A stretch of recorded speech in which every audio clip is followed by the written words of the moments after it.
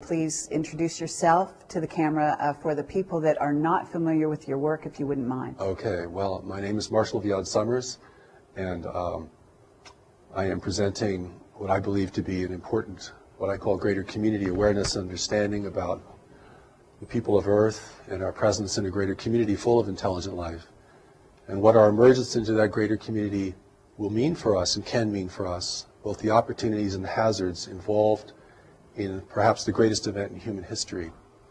And my background really is more as a minister. I left my work as a special ed teacher for the blind about almost 40 years ago, began to teach interguidance, had a personal revelation in 1982 which confronted me with the voice that had been counseling me both in my interguidance work and as a special educator. And that had a tremendous impact on altering the course of my life. And since then, I have been receiving a vast body of teachings and insight commentary called The New Message. It's a new message for humanity. And a big part of that has to do with our encounter with this greater community of intelligent life, because that has a lot to do with why we are all here in the world at this time. But we as terrestrial dwellers do not yet have the wisdom, or nor the perspective, nor the insight enough yet to be able to comprehend this greater community sufficiently so that we as the native peoples of the world do not make the kind of critical errors that the native peoples in the past have made regarding their first contacts with explorers from beyond. Okay, now just because I'm curious, and I think that the viewer will be as well, you say you had a voice that sort of changed your path come forward, and I assume this is sort of like a contact experience of some kind. Yes. And I'm wondering, could you describe the contact in a little more depth? Certain race of beings, et cetera, and is this an ongoing contact? Do you feel that you're communicating with your higher self, or do you feel that you are actually communicating with a group of beings that are a specific race of beings, for example? Okay. I consider the voice of the voice, the primary voice, to be an angelic voice. And it was this angelic voice that began to speak to me in my work with blind children. Because anyone who works with the handicapped has to be able to develop certain kinds of intuitive skills. You can't go by the book if you're really going to teach young people how to be independent livers or live independently. And so this voice grew in scope and power for me to such a point that it began to give me curricula to teach. And I taught that curriculum, and I also studied it. I also made myself the first student of my work always. And this built up to such a point that I had an epiphany of my own, because certainly that voice isn't here simply to make you feel comfortable or to make you happy, but to ask you to do something significant and to engage you in serving the world beyond what you had considered to be possible or even preferable before. So this voice experience has grown into a major aspect of my life and certainly the source of my work. And it was this voice that asked me to receive the Allies of Humanity Briefings from a group of observers, off-planet observers, who were witnessing the extraterrestrial intervention in our world and wanted to provide us wisdom about that intervention, to equip us and forearm us and forewarn us of what that could mean for us. We have a real disadvantage in encountering this greater community, and so the Allies of Humanity Briefings are here to impart greater community knowledge and wisdom to us, so that we may have this contact experience from a position of power and authority and responsibility. But the angelic voice is the voice of the new message. It's the voice that has presented all of my writings, all of my recordings, and now is beginning to reach people in other countries and around the world. So it has been quite an inexplicable journey. So whenever anyone asks me about my life and how did you come into this, I'm always bewildered at how I'm going to answer such a thing. And I think you understand this, because anyone who is connected beneath the surface of the mind, what you could call the higher self or the deeper self, begins to live a much more inexplicable life. And I know many of your readers and viewers understand this and experience this, as do the people who are gathered here today. I guess I'm a little confused in terms of when you call it an angelic voice and you say the Allies of Humanity material that you were given. Yes. Did that come from the angelic voice, or did it come from another group that was then communicating to the angelic voice? Is there some kind of relationship here? Well, yes. The Allies of Humanity briefings are briefings from an extraterrestrial source. It's an authentic off-planet communication that I was asked to receive. And I should mention that when I was asked to receive this, I was very resistant to it. I just did not want to get involved in this arena called the extraterrestrial presence in the world. But before, in 1996, I was preparing Greater Community Spirituality, which is a very core book to the New Message teachings. And of course, it deals a great deal with the greater community, understanding God at the level of the greater community, understanding our association, our individual association with the universe full of intelligent life, what wisdom means there, the things that we do not yet understand in order to function there responsibly and effectively. And it was this voice that asked me to receive an off-planet source called the Allies of Humanity. And I finally relented because after a while, I mean, freedom is no choice in that sense. And that began the briefings, the transmission of the briefings. The first set of briefings happened in 2 stages over the course of 1 year. And the second set of briefings all happened within about just a few days. And the third set of briefings, which has not yet been published, most of it was received in 1 day. And then last February, I received the final chapter to it. And there's a story behind the Allies which is pretty interesting because they're really operating as spies here in service to us because they represent free nations in our region of space. And freedom is rare in the universe, and particularly in our region of space. So we know from our worldly experience that free nations don't get along very well with unfree nations. And there's always a dissonance there and a difficulty. And so we are being, the world is now really being intervened by races who are here to take advantage of this world and of our position in this world. And the Allies briefings warn us about this, that this is premature contact, that humanity is not ready for contact. We do not have the social cohesion, we do not have the worldly wisdom. We're not prepared for this kind of engagement with races who can be far more clever and effective than we are, and who can exert much more control over the mental environment, a reality that we're only just beginning to understand. And so the briefings are really here not only to warn us, but to encourage us. Because what I see in the world today is that individuals and groups of individuals are losing confidence, not only in themselves individually, but in human institutions, human leadership. And of course, we all have good reasons to doubt human leadership. But this erosion of confidence in ourselves and one another sets the stage for the kind of intervention that is occurring in the world today, which is not a military intervention. It's an intervention of persuasion and dissonance, and it's manifesting itself in different ways. And so it's very important for us, particularly for people who have a spiritual grounding, who are focused spiritually, because we can make some very critical mistakes in assuming that whatever happens to us is the right thing to happen to us. You've heard these kind of platitudes. Mm-hmm. We're right where we just need to be. God gives us whatever we need. We can handle whatever happens. These are the kind of ideas that can really get us in trouble in engaging with the complexity of life, even as it's manifesting in our world today. Okay, well, very true words. In terms of the way the briefings came to you, can you describe how they came to you, like literally the physical way they came to you, and whether or not you say they came sort of through this this particular race or a group of races, and I'm not sure which, and whether or not they manifested to you interdimensionally, physically, or whether you were, you saw them in, however it was for you. Okay, well, because a lot of people have different question. Experiences in that way when Certainly. they get telepathic information from other beings, other races.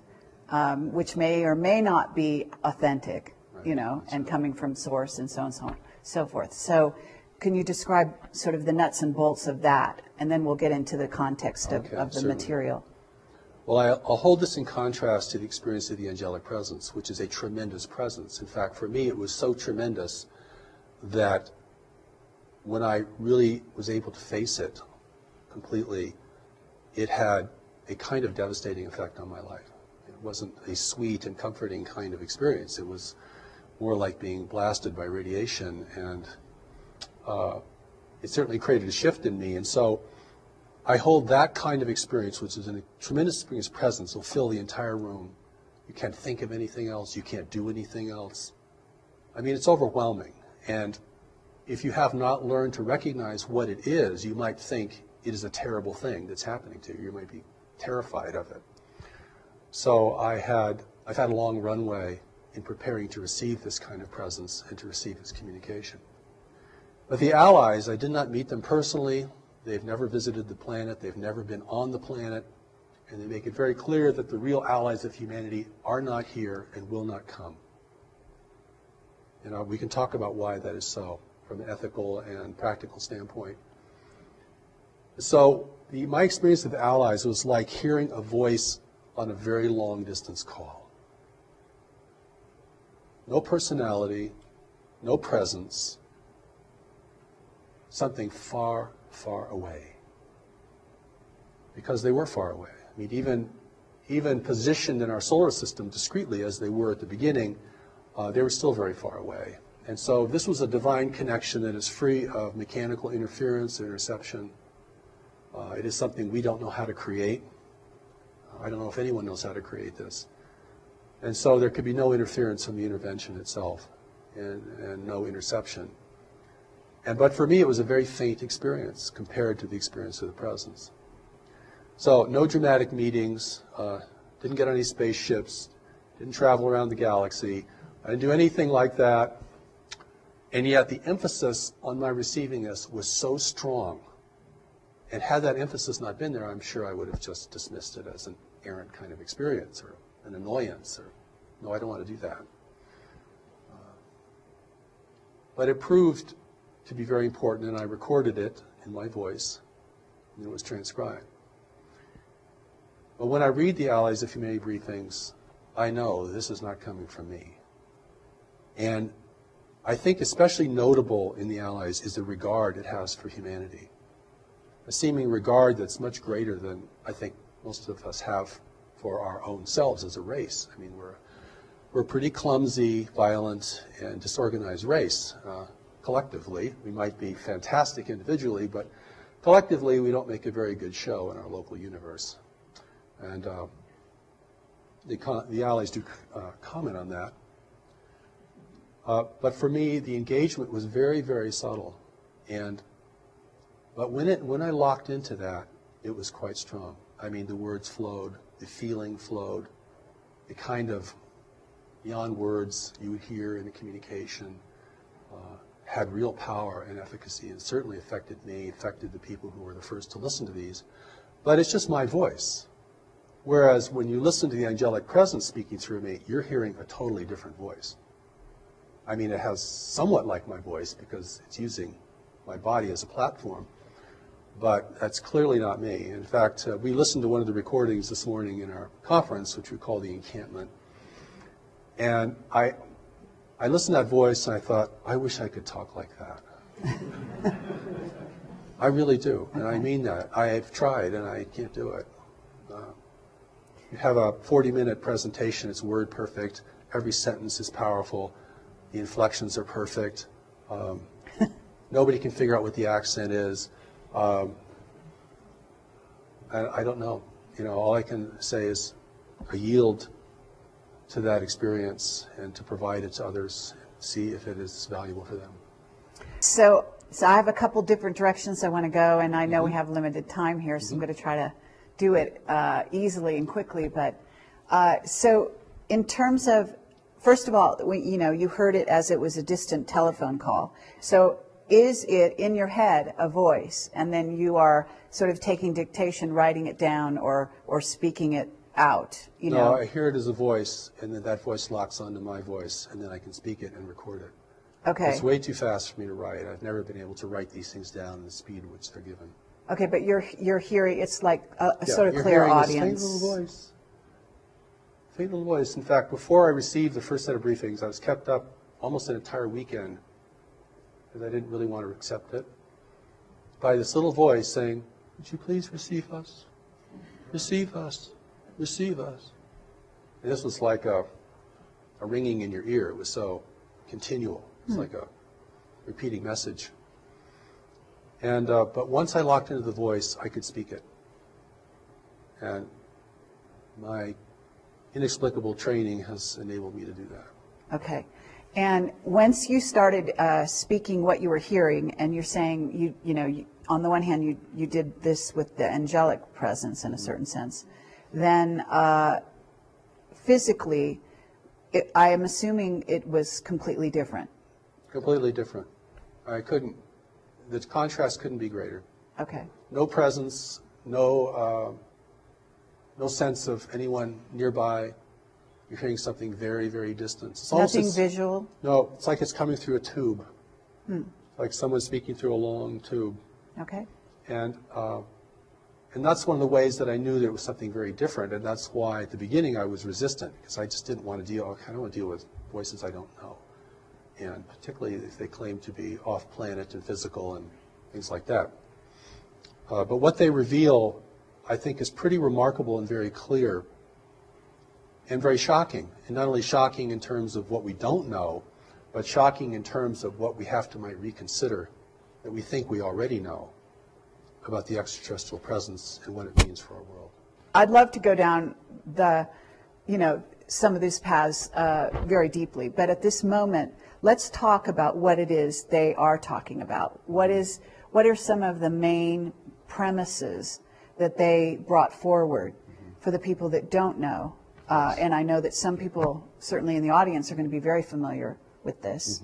But if you could delineate out some of that information, Certainly. maybe quickly and concisely, and then we can go deeper into sort of the nature of some of the things you have more recently gotten. That's good. First, they want us to know that there are free races actually out in the universe. And that the universe is governed by nature, and no one has been able to overcome nature. Now, this is very important because we think technology has no end, and that it can replace all the constraints of nature.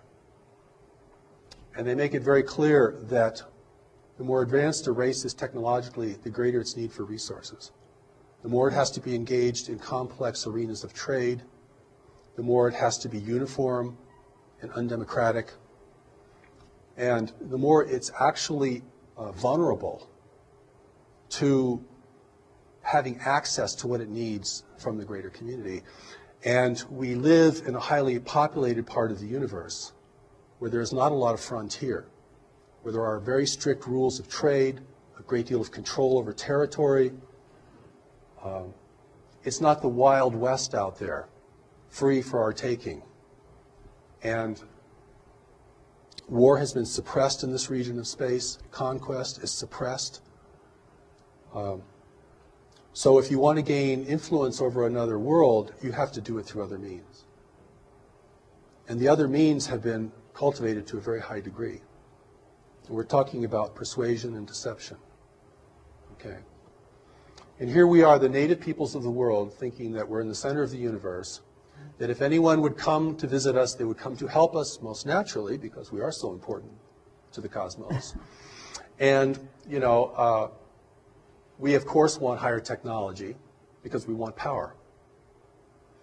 And we have problems here we can't seem to deal with, global problems, resource depletion, climate change, political corruption, a growing dissonance between nations over who have access to the remaining resources of the world, just one example.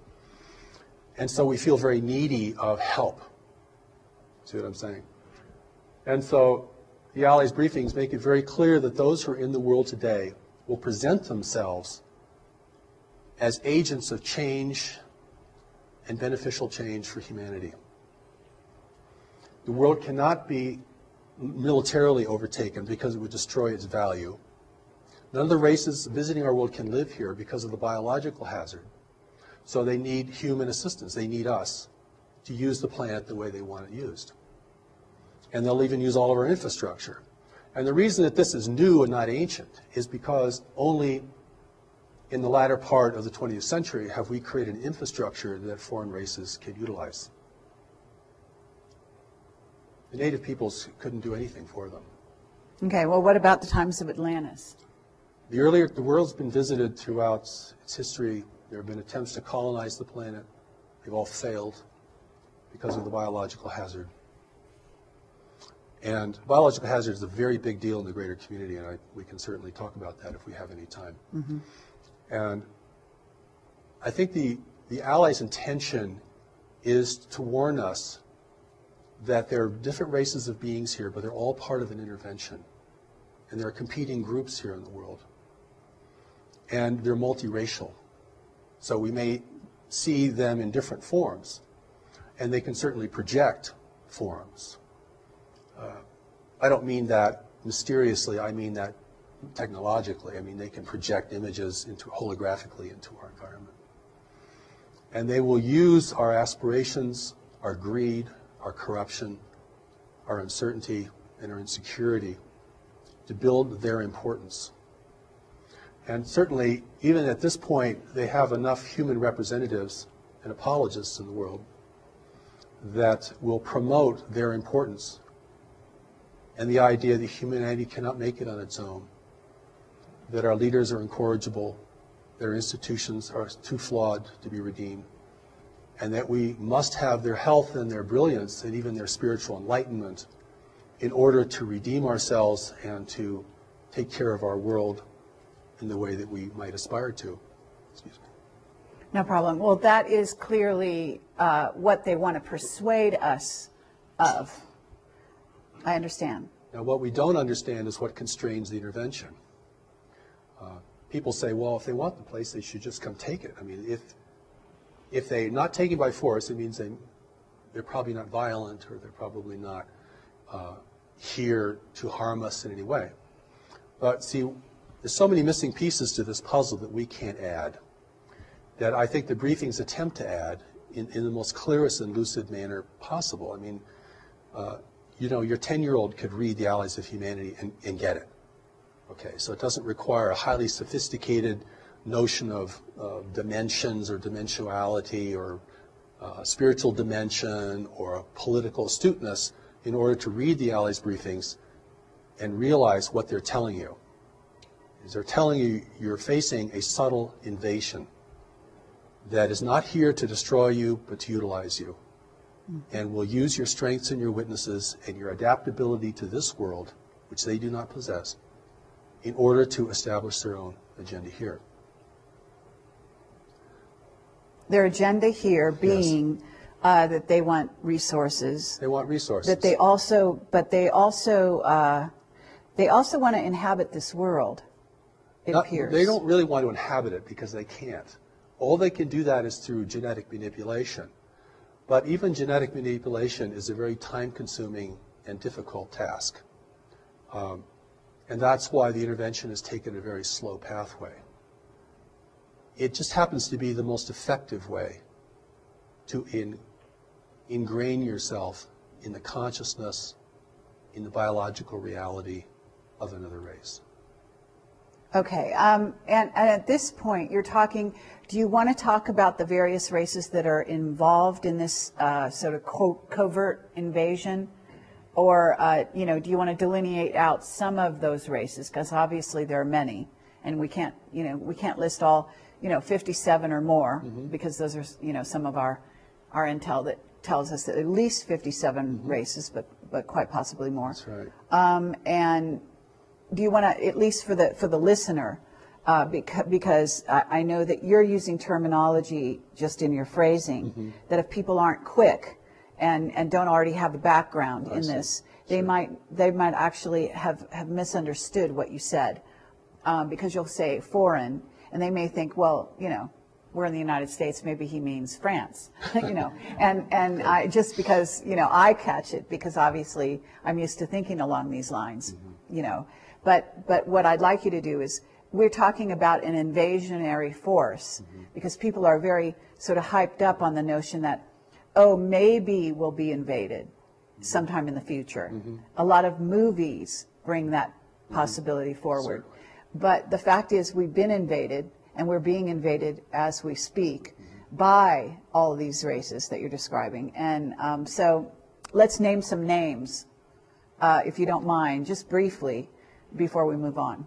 Well, first of all, there are no names given in the Allies briefings. They do not describe where they're from because they want to protect their free worlds. Yes, I noticed that. They also do not describe in names the races who are here because it would be meaningless to us, or it could certainly generate a lot of fantasy and speculation. What is important to us is to know that those in our world today are resource explorers, and they are working beneath the rules or around the rules of engagement that are established in our region of space in order to have access to our world. If it appears to outside observers that their presence here is not resisted or denounced, then they have, within the rules of engagement in our region of space, they can be here without setting off alarms to their competitors or establishing official oversight problems.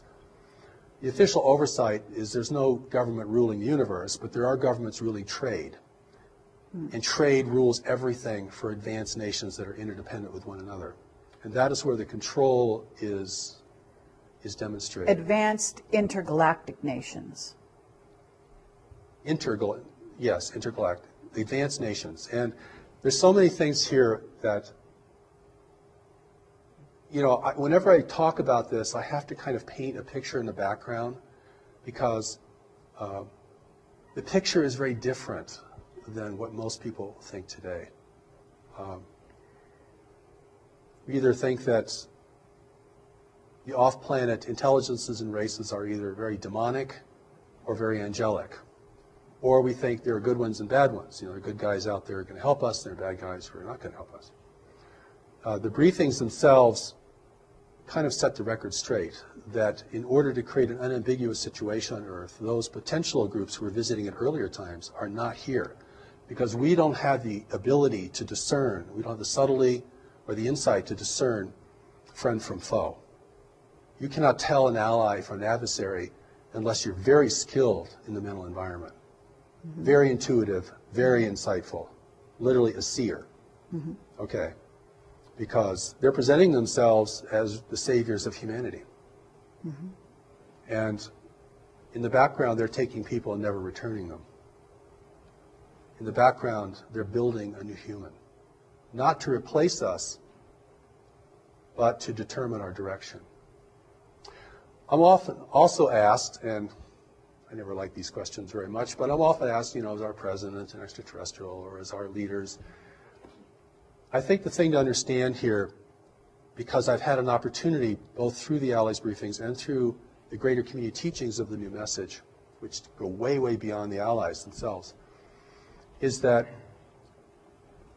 those individuals that are being prepared to be in the world are here to advise the leaders. They're psychic, they're powerful, they're brilliant.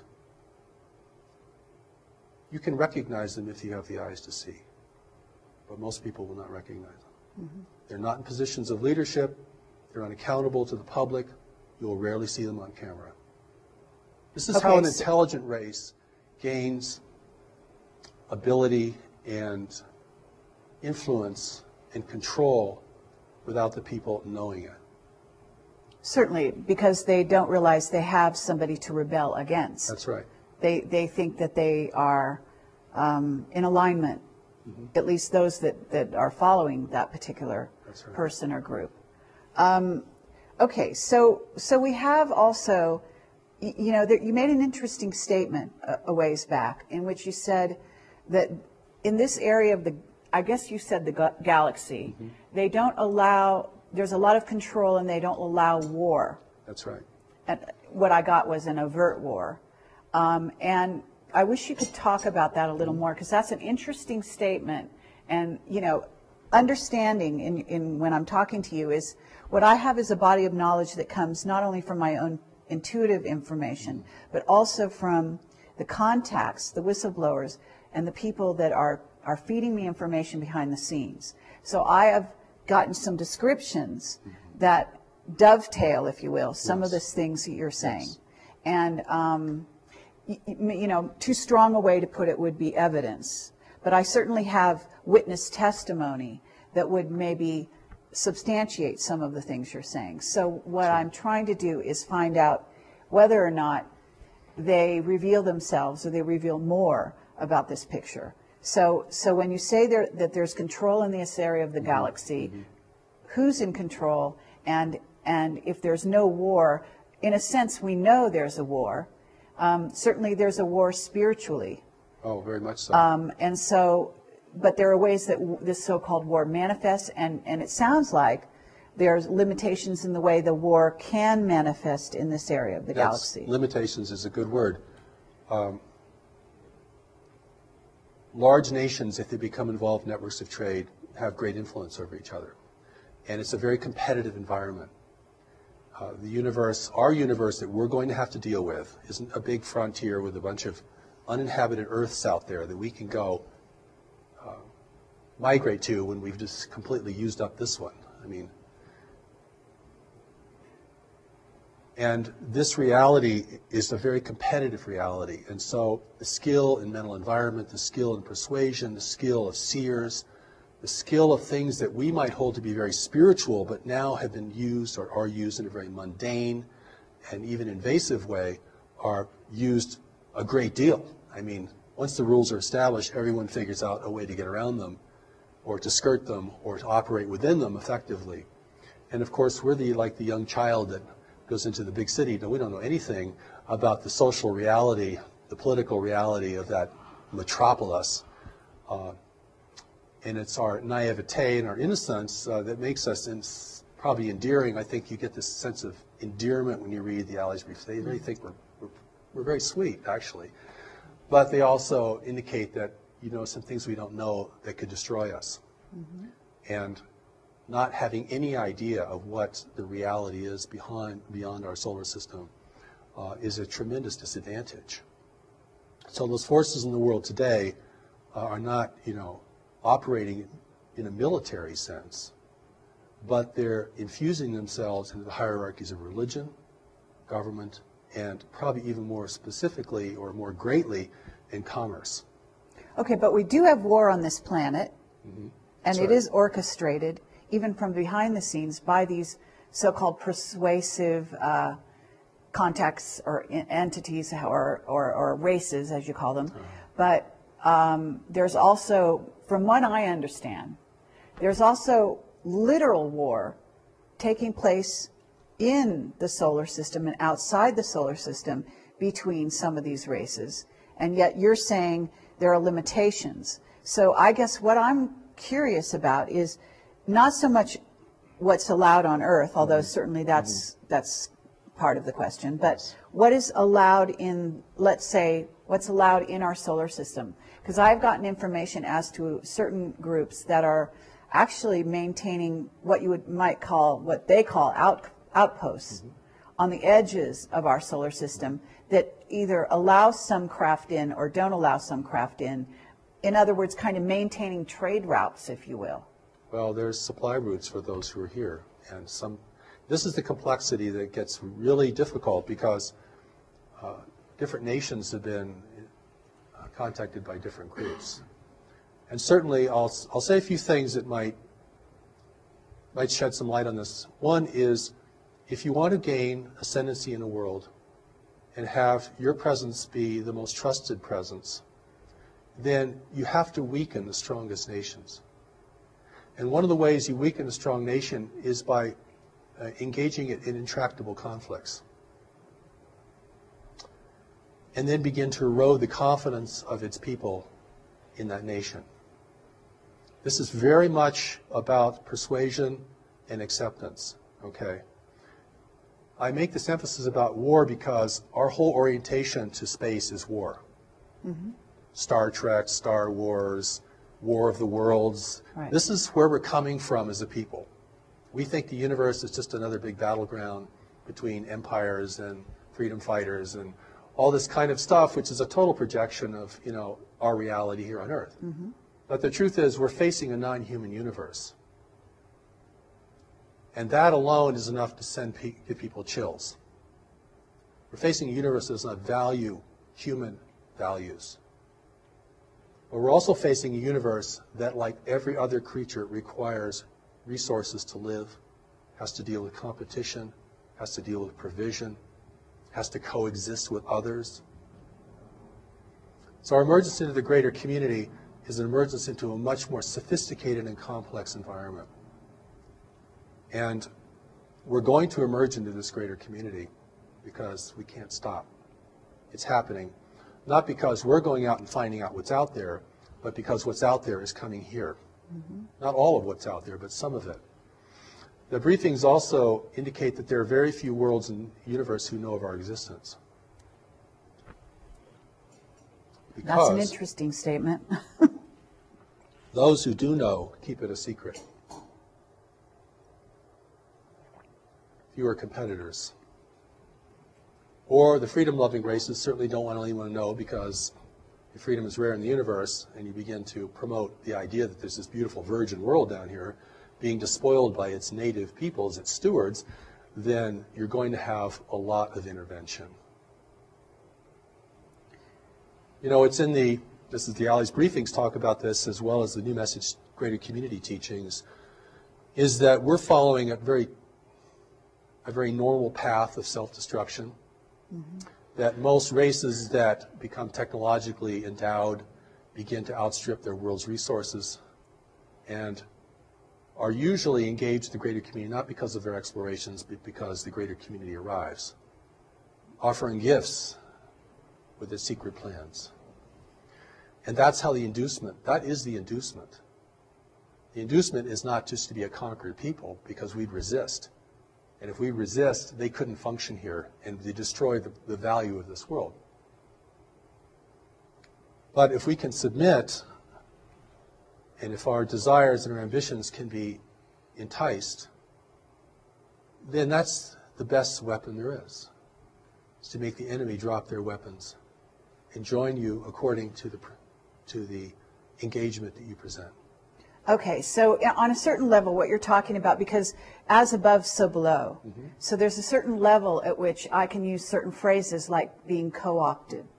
So if I'm here on Earth and I have a corporation and I co-opt the opposition by bringing them on board to my agenda, or even a portion of my agenda, and not tell them about my hidden agenda, then I'm co-opting them, because they're, you know, if I'm Coca-Cola, I get them to, you know, to drink my Coke and maybe make a great deal with them. And if they're a lesser power, you know, a lesser powerhouse, corporate speaking, in the world, then they come on board and they think, oh, they got lots of bells and whistles and they get to be my so-called friend. But in reality, that's not really what's going on there, right?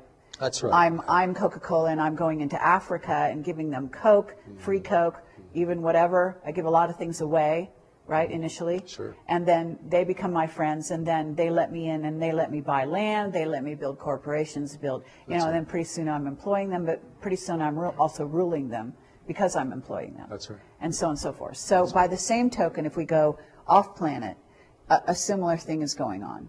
We bring in, they bring in the bells and whistles, which are free energy, technology to go off planet.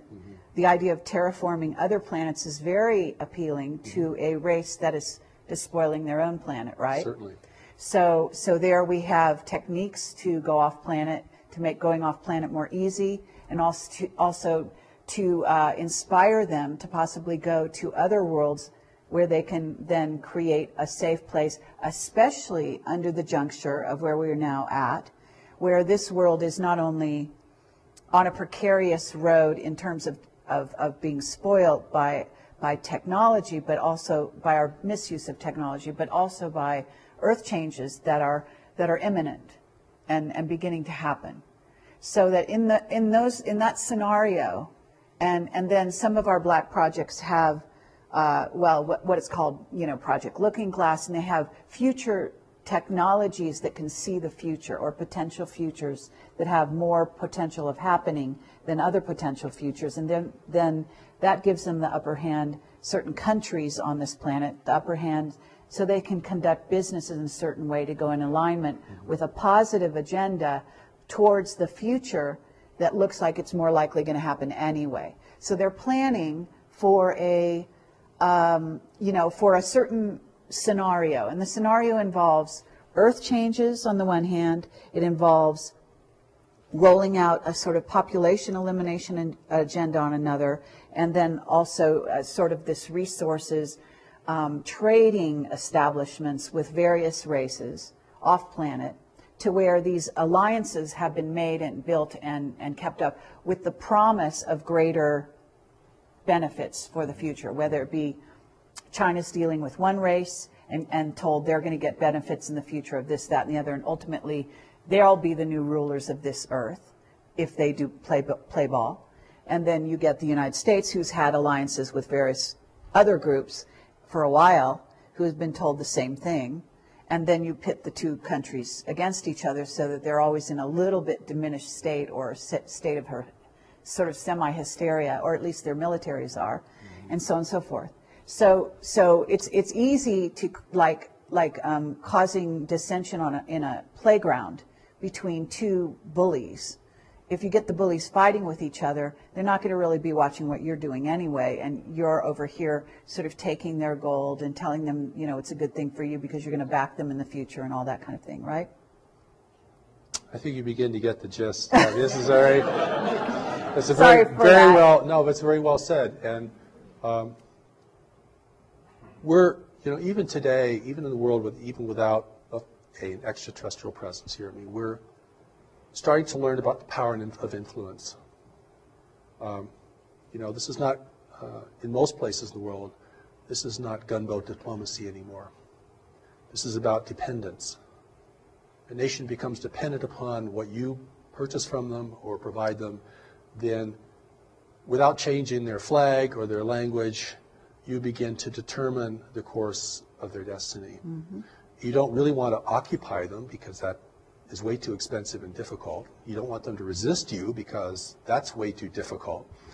And this is beginning to give us a picture of how nations influence one another in a greater community where the level of sophistication is much, much higher and where the psychic abilities are much higher. So I always want to take this into a larger arena of life, and also I hope we have time to talk about what the connection is to our core spirituality, because we are in the world today for a purpose, each of us. We're here to be in a time of transition and danger in the world.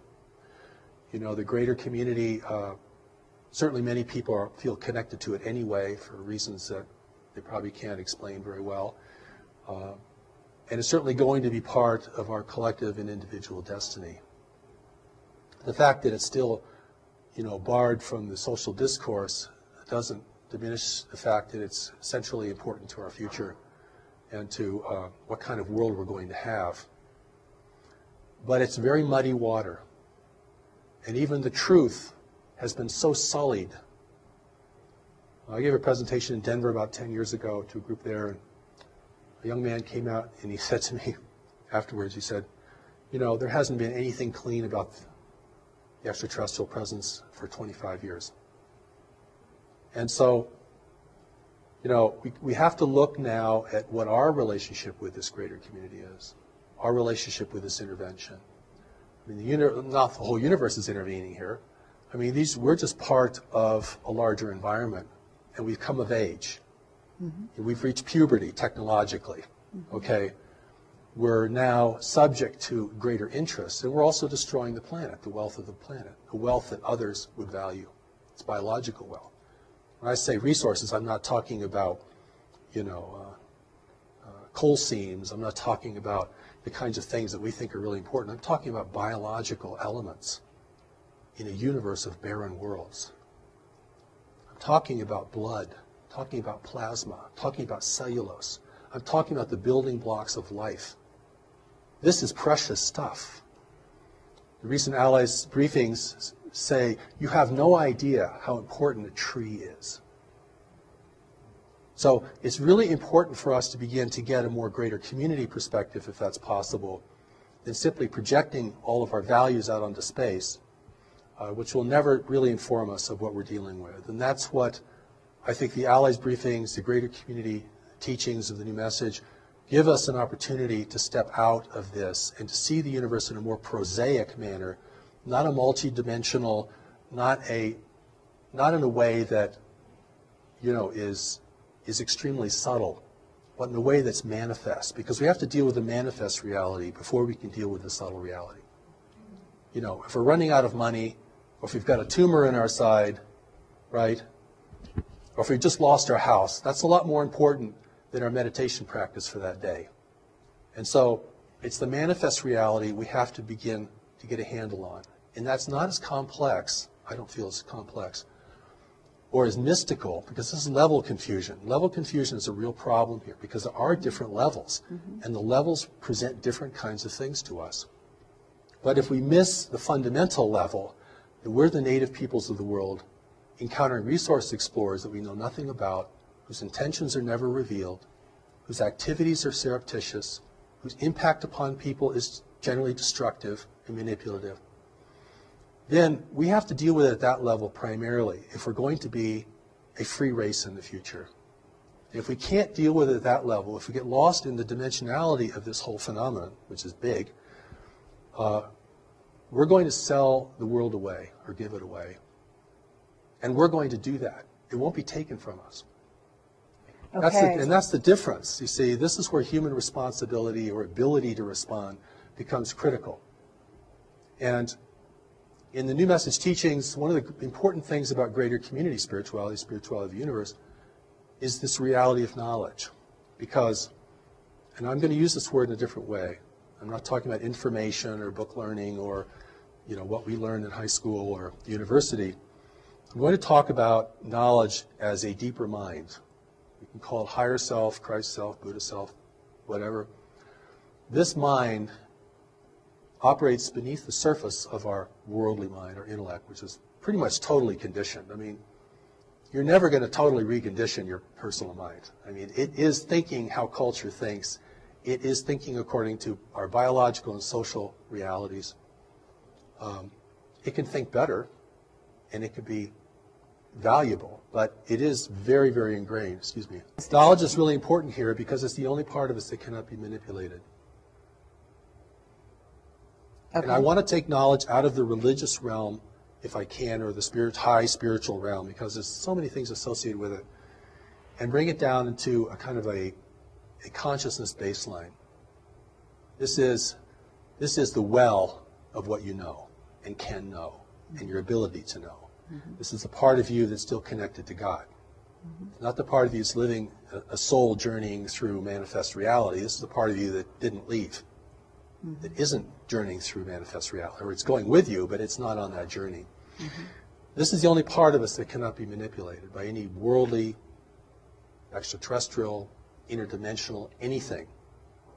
And this is important because this is the source of our strength and our integrity and our ability to see.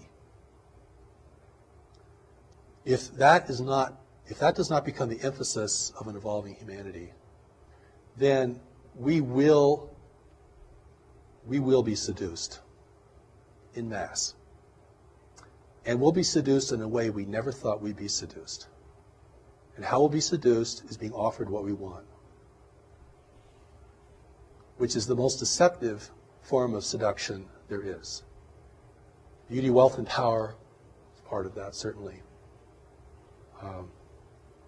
And we're very primed for it. I mean, as the world becomes more disorderly, as resource depletion continues, as nations become more fractious with one another, and we're entirely able to make our own war, by the way. We don't need any help from beyond to do that.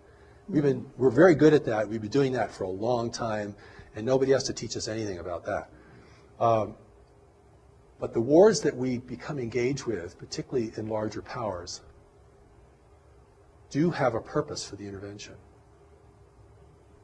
If the only nations that could really rally the world are weakened sufficiently through intractable conflicts, And if the two or three strongest nations in the world are repitched in opposition to each other, or that's fortified, there will never be a consensus here. And that doesn't take as much intervention as you might think. Because everything that happens that we do is a result of our decision making. And what influences our decision making is what informs our decisions. And this is where the power of knowledge becomes centrally important. And this is where our spirituality isn't just a wondrous place to be, or a place to escape into, or a coping mechanism for dealing with a harsh and incomprehensible world, but becomes the traction for really being powerful here. And insightful, and beyond persuasion. And this is the part of us, amongst other things we have to develop, that's very core to our success, in my view. The Allies Briefings talk about this. The power of knowledge, the greatest power in the universe, and the intervention's not using it, or they wouldn't be here. At that level, you can see this clearly. This is not a mystery. I've gone to conferences that said, this is not a mystery. And everyone's like, what? Because keeping it a mystery is part of the deception. We're going to keep this so inexplicable, and we'll never get it, and it's magnificent. It keeps the adventure going. Like, this is an adventure in consciousness. Study these things. That's one line of thought. So when I've gone to speak to groups of people and presented the Allies Briefings in as gentle and compassionate way I can, I mean, the resistance is tremendous, because it's like I'm taking people's parade away from them. I'm taking their lollipop away from them. I'm depriving them of this really exciting thing that's going on and turning it into just another damn thing we have to deal with in life.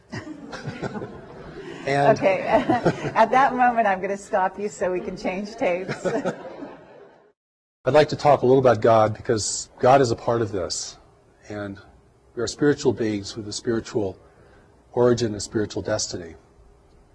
And I think our spirituality is actually one of the core strengths of humanity in a universe of highly technological and secular worlds, which predominate in our region of space. We do not need to look for other races to spiritually enlighten us. We actually have the materials to do that ourselves, and have actually done fairly well in keeping the mystery alive here, where it's died in many, many other places. When I talk about God, I'm not talking about our various belief system in ultimate power. And of course, whenever the word God is mentioned, people run into all their dissonance about religion and all issues about religion and organized religion and so forth, except to say that the thing that is going to enable humanity to enter into this greater community as a free and self-determined race is going to have a lot to do with our spirituality. And I don't mean our spiritual belief or the subtleties of our spirituality. I'm talking about the part of us that is connected to it firmly and immutably. Because if that's the only part of us that cannot be manipulated by any worldly or otherworldly force, then that represents the source of our wisdom, our strength, and our unity with each other. Because in facing the intervention in the greater community, we are certainly facing an adversity that we're unaccustomed to and do not really know how to discern very well. And I don't think anyone in government really knows how to discern it either. I don't think there's a secret group that's got all the cards on the table. And they're being influenced as well. So it comes down to what people see and know and their responsibility within themselves and to others, because this is what enables the native race to rally and to begin to question, at least question at the outset, the meaning and the value of this. If we're hungry for technology from beyond the world, which is part of the inducement, it's liquor for the natives, for sure. If we want others to come and rescue us, that will be accommodated. If we want an overseer in the world that's non-human, that will be provided. But it's really, we have to grow up and become responsible. We're going to enter this greater community. You can't have a nation full of run by tribal conflict and warring nations. And so in adversity here is the opportunity. And the opportunity is the intervention and the breakdown of environmental stability in the world are the two things that can prompt humanity to unite in its own defense. It has to be that powerful to overcome our attitudes, our beliefs, our history between nations, the contention between religions, all the things that fracture us and are fracturing us further and further and further, most of which we're doing on our own. The interventions can step back and just let us degrade ourselves down. They'll help us do that in certain ways. But I mean, we're doing a pretty good job, even if we didn't get any assistance. The opportunity here is really that humanity has to unite to be in the greater community. There are three requirements for freedom in the universe: self-sufficiency, unity, and discretion. Now, we're clearly losing our self-sufficiency at an alarming rate. And we're spending tomorrow's inheritance like there was no inheritance. We're selling our children out, frankly. We're going to use up everything as fast as possible, always thinking that the well will never go dry. And the world is going to reshape itself to assist us in that as we degrade the planet and change its natural balances, which have enabled the rise of human civilization. Those balances, if they become imbalances, can reverse that process.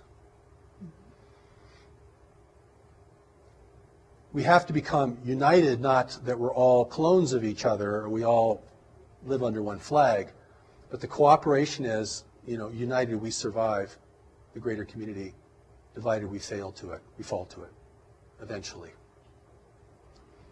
And the third is discretion. We're broadcasting out into space our wars, our foolishness, our comedies, our tragedies, everything. Discrete observer may never understand our nature, but they can certainly understand our tendencies and behavior. That will have to stop. Free nations do not broadcast, except to each other in ways that are very safely encoded. The price of freedom in the universe is unity, self-sufficiency, and discretion. If we require other nations to provide our core resources here, human freedom will be lost.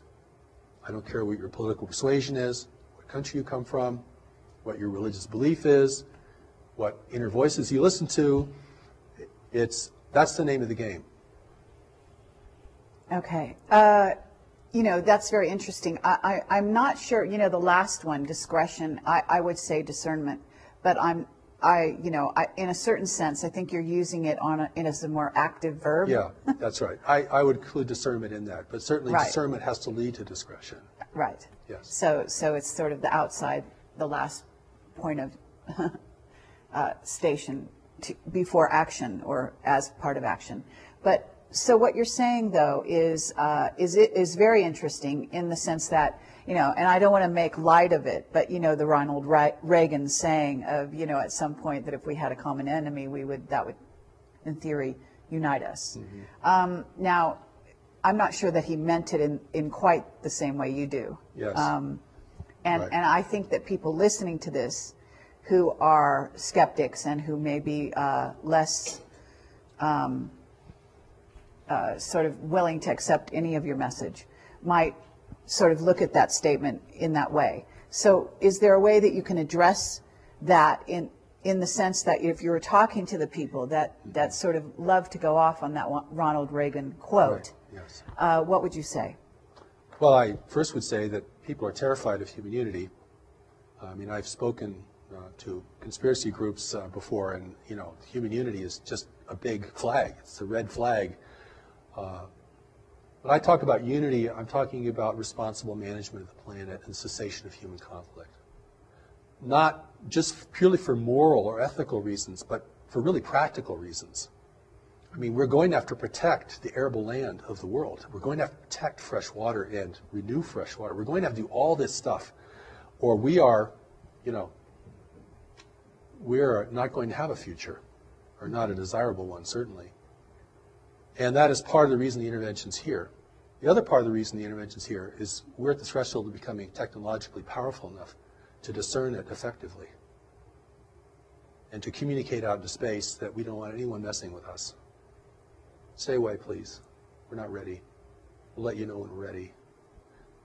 That's why the real allies of humanity, or races that could become the allies of humanity, are not interfering in the world today, because it's highly unethical for them to do that.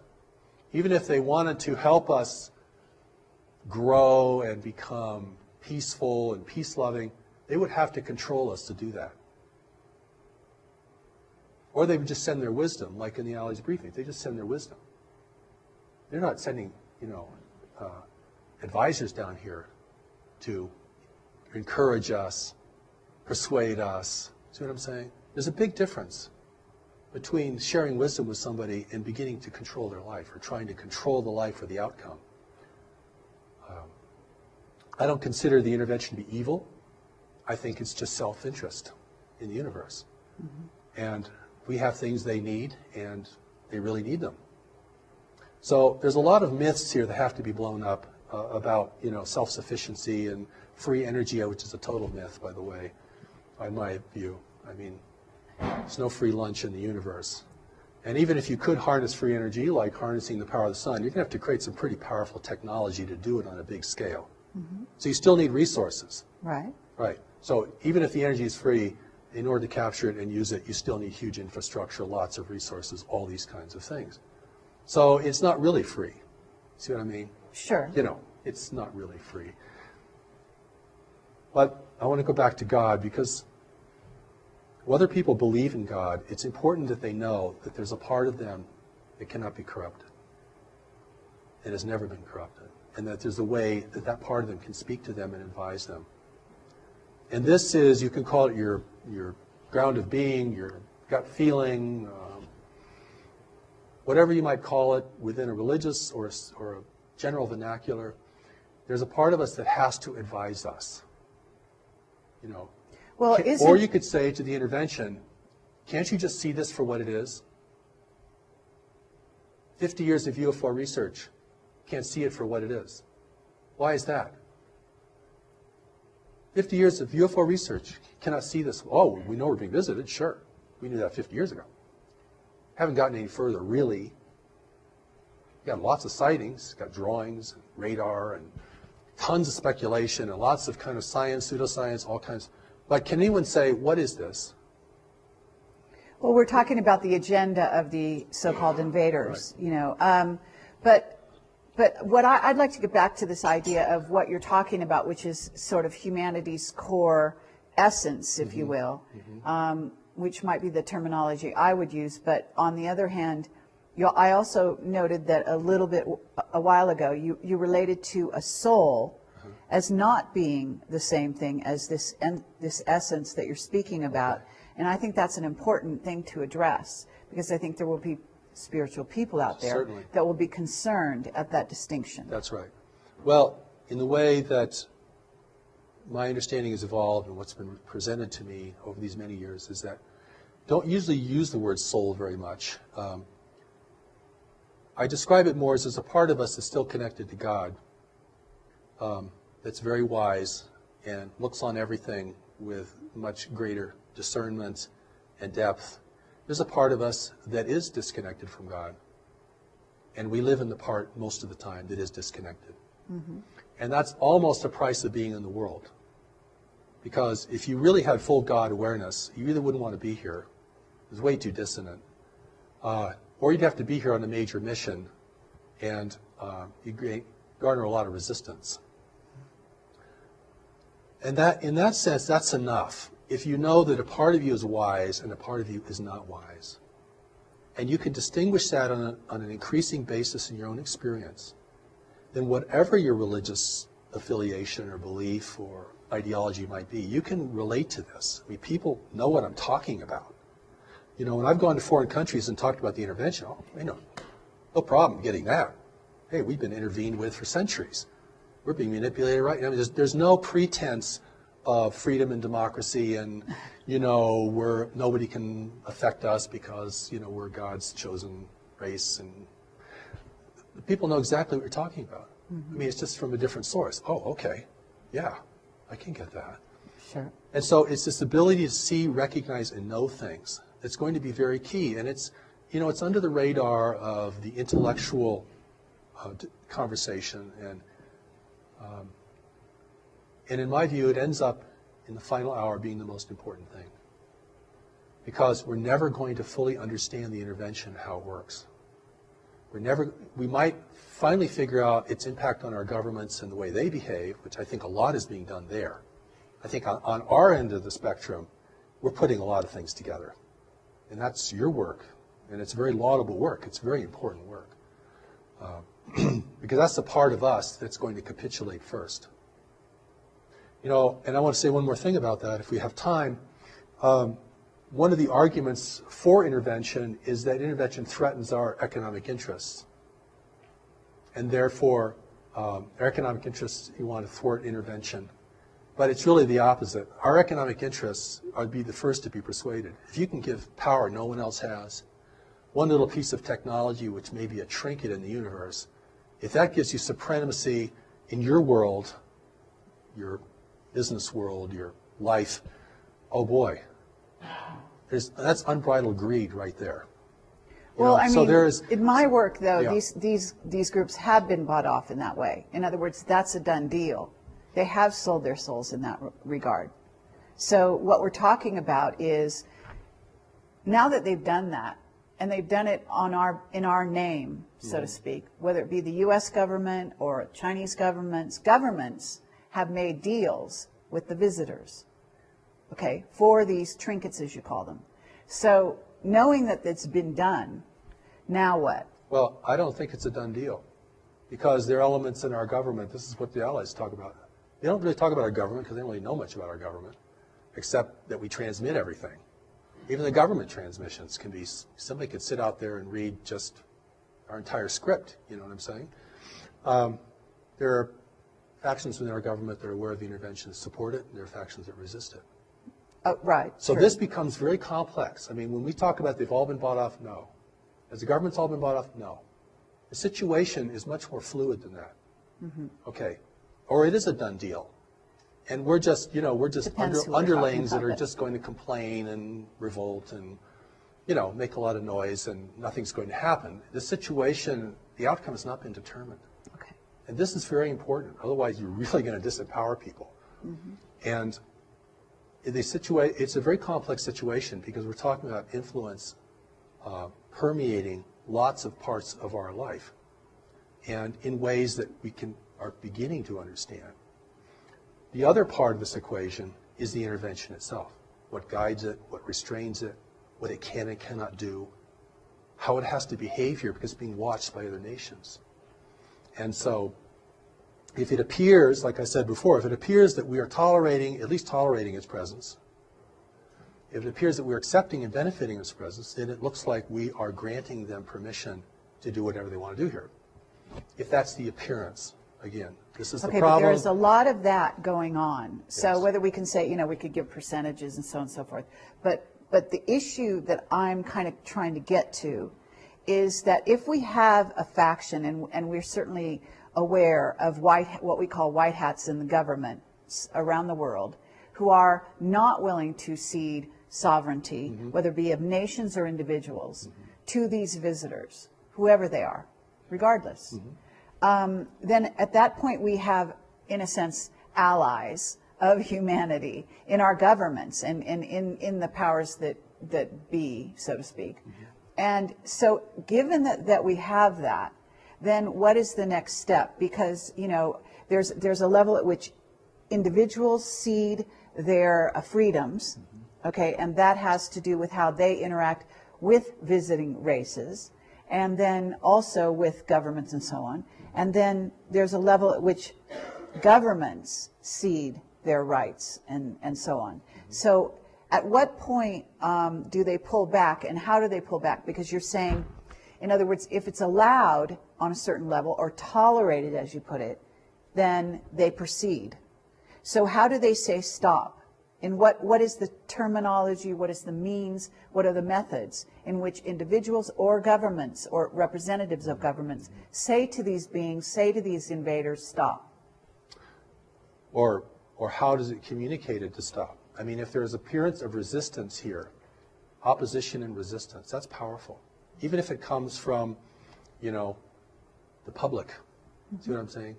We don't know who's a white hat and who isn't a white hat in the government, and certain people certainly are, we can suspect in other ways, but it's what are we going to do?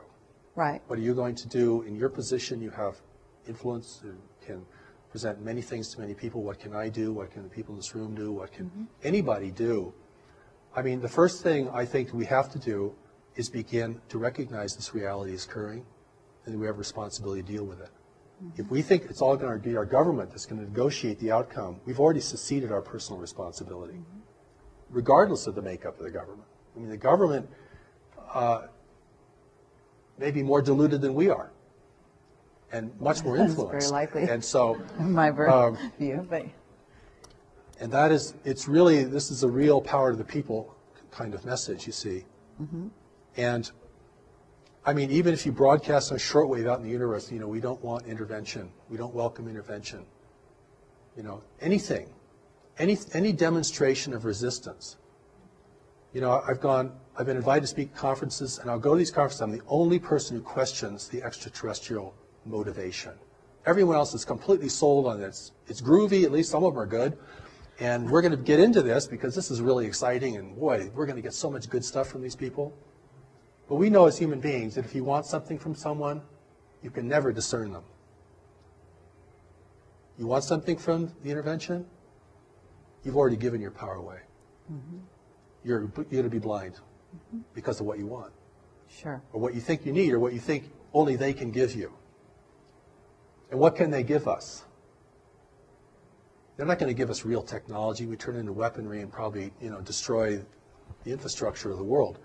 They're not going to give us spiritual wisdom, or we wouldn't want intervention.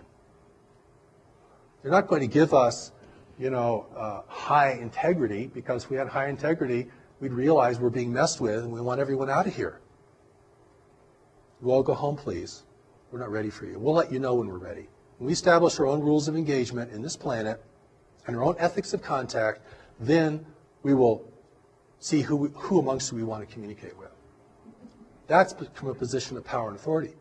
Listen, the Japanese kept the Europeans out for 200 years. And how they did it was they burned every ship that entered their region. Not very nice. But the message got pretty clear. And after a while, the ships stopped coming, right?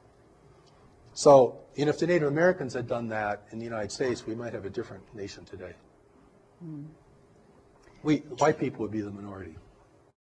At a certain place, someone could say to you that if we are where you say we are, you know, what if I said to you that we are ready? Okay. What if I said to you that the information that I've gotten as Project Camelot is that consciousness on the planet is higher than is given credit for, going along the lines which you even are saying, which the Allied briefings, as you call them, say.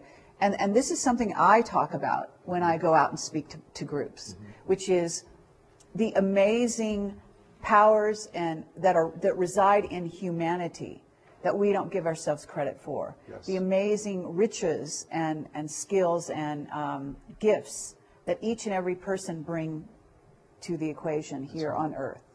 And that actually even superpowers are within our grasp. In other words, that this human encasement, whatever you want to call it, is perfectly conceivable for us because of our amazing potential genetically, as a genetic library, have all the skills embedded in our DNA that all the races that visit here have. In other words, they don't have something that we lack. We do have access to those things within ourselves. It's just that we don't know it. We don't develop it. But at this moment, I also think we are on the verge of, if you want to call it, you know, I would not say, as Jack Nicholson says, you know, you can't handle the truth. Actually, I say we can. And actually, speaking for this, you know, humanity here, I say there is a huge contingent, in my view. They write to us every day. Now, maybe I'm overly optimistic, but I feel that consciousness is at a place where they are ready. And so, just to wrap up, what would you say to them? And I think some of your advice, or the Allies' advice in a certain sense, if you want to call it advice, is very pertinent. Because if we are on the verge and we are ready, then what's the next step? I would say that we can be ready, and we're not quite ready. We have, as you mentioned, we have the resources to be ready. We know more about this planet than any other race in the universe. We're the only race in the universe who could survive here successfully without a great deal of adaptation. We know more about our nature than any other race in the universe. We know more about our history and our tendencies than anyone else in the universe. And that if other nations want to help us, they should share us their wisdom about what life is really like and the pitfalls and dangers of functioning in a greater community. So my emphasis through all of my work is to empower people to be strong, effective, and compassionate. But we're going to need strength. I put that first, because you can't be messing around in the face of the greater community. This is big time life. And we're still in a very adolescent phase collectively as a race. I mean, we're still very indulgent and foolish, and we're not responsible to the future. We're not saving resources for the third generation out. I mean, we're using up everything. So I think the change in that is a change, not just a change of understanding, but a change of heart, to realize we are the stewards of this planet. If we want to continue to be the stewards of this planet, individually we're going to have to learn some new things. And we're going to have to become really strong and honest and effective in our lives. And this is about individuals now. This is not about going to change the government. I think that's pretty hopeless as the first step. We're not going to get them to divulge their information, because if they ever do, it probably wouldn't be whole or complete anyway. And so, but we do need to learn about the greater community itself. We do need to learn about our personal strengths and responsibilities. We certainly all have to get our own house in order, personally, individually. And that's kind of that's a great starting place, of course. But, humanity can never give up. And the intervention is either here to win us over or discourage us from resisting. That's the power of persuasion. And I look around, I see, many people are on a downward spiral. They're losing heart, they're losing faith, they don't know how to handle their life. They're getting very discouraged by what they see in the world around them. Their own sense of inadequacy can overtake them. So, you have to build the person up. If you want to take them into a battle of who's going to control this world in the future. And this is a battle at another level, all right? This is like warfare at another level. Okay, we're not going to be clubbing each other over the head. But we are going to be determining, what has power and meaning in the world. And that's why, in my work, I present the Steps to Knowledge. It's available online. You can go read the Allies of Humanity at alliesofhumanity.org. Go to newmessage.org and study Steps to Knowledge.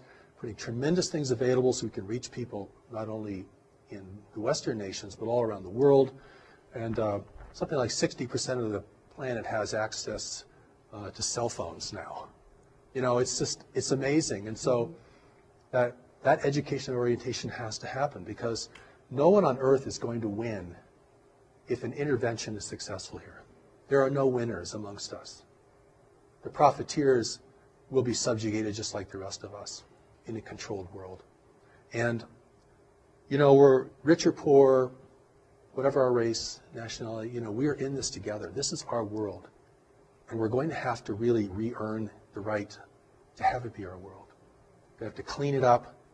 We have to build kind of networks of cooperation, even just to do that. So I'm talking about something very expansive, very complex, but the incentive has to be there. And the incentive isn't just for wonderful things. The incentive is also the fear of failure, because we can fail. And there's nothing wrong with being aware of that. We don't have to be terrified of the world to be aware of that. That's just a reality that we know we can fail. And if we understand that correctly, without denigrating ourselves, then we know we have the power to rise to occasions. And certainly there could be no greater occasion than this. Thank you. Thank you, Marshall Vian Summers. And I really appreciate it. What I'd like you to do is just give out perhaps your URL for the people listening, and any attending knowledge that they need in order to find your work and to pursue it further. Good, thank you for that. The Allies of Humanity Briefings are at alliesofhumanity.org. We're a nonprofit organization. And the first Allies set of briefings is up there for everyone to read. It's also available in ebook now. And the second Allies briefing is in print. The third Allies briefing we hope to publish next year. One of the seminal works on the greater community for us is called Life in the Universe, which we plan to publish next year through New Knowledge Library. And we'll send out announcements and so forth. Our main website is newmessage.org, and there you can see much of the New Message teaching is available online, both in audio, the original voice of Revelation, what people can hear. That's the voice that spoke to me, that was recorded, and you can hear that. As well as, we made a tremendous amount of things available to people, as well as elements for study and application, greater community education, all these kinds of things. We really want people to have access to this, and we welcome your participation. There is the Declaration of Human Sovereignty, which is a document modeled after the Declaration of Independence. It's kind of a statement indicating to the universe our will as the people of Earth, our rights. We establish our rights. We establish the fact that we are being interfered with, and we do not hold that to be appropriate, and the kind of engagement we would like to have with other nations who are interested in us. And that's a very powerful document, and I think, there's already minds working on this. This is, we may think we're alone, we have a small group, or maybe we're all alone as an individual, and we're trying to put all this together, but there is a groundswell around this, and there is a greater community awareness that's growing.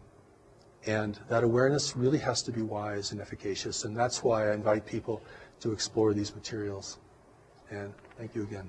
Okay, well, thank you very much. Now, I'm going to ask you one question that's going to open a whole can of worms, but I'm going to do it anyway right at the end, sort of a addendum, because I realize that if I don't ask you, people are going to say, oh my God, you didn't deal with this subject. So, Earth changes, and you have a video out that's fairly recent that I saw.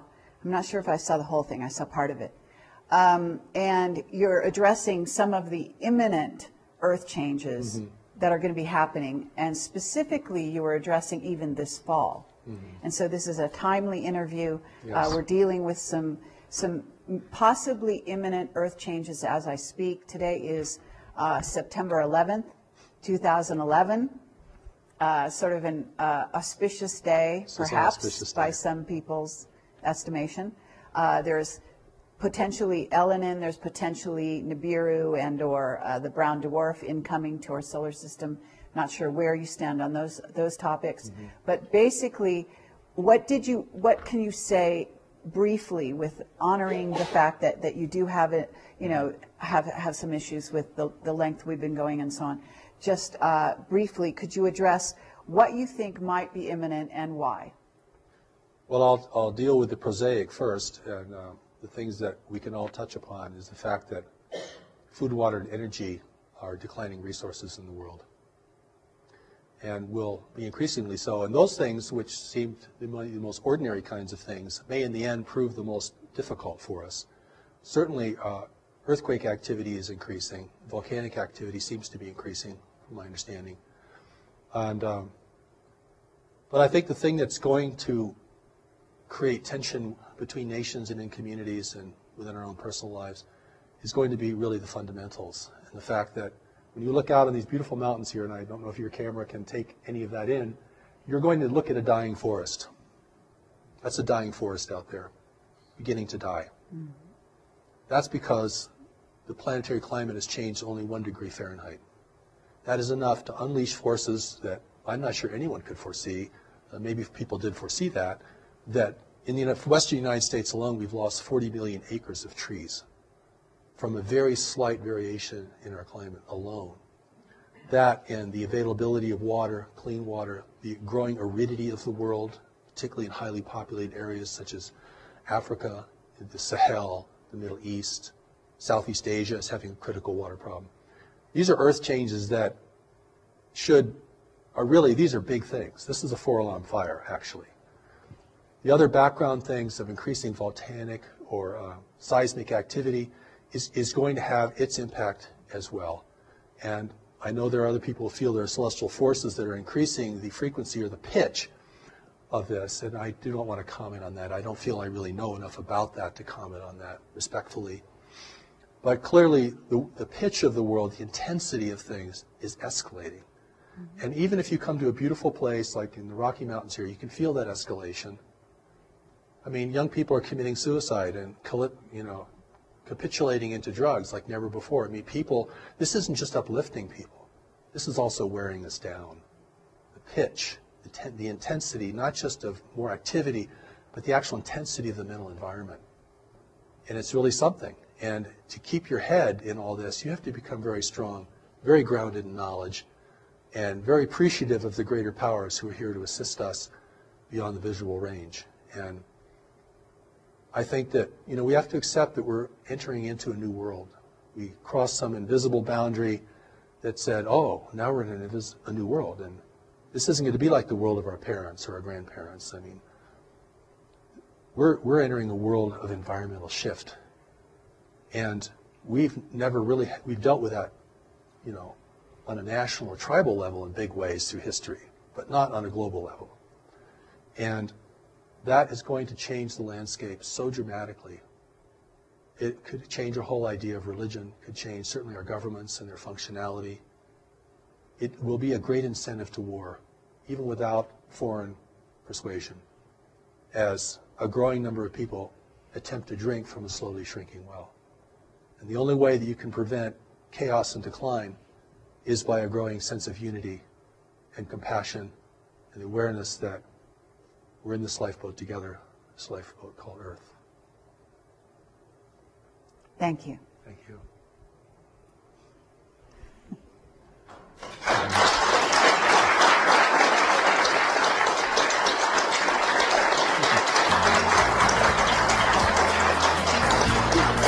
You're good.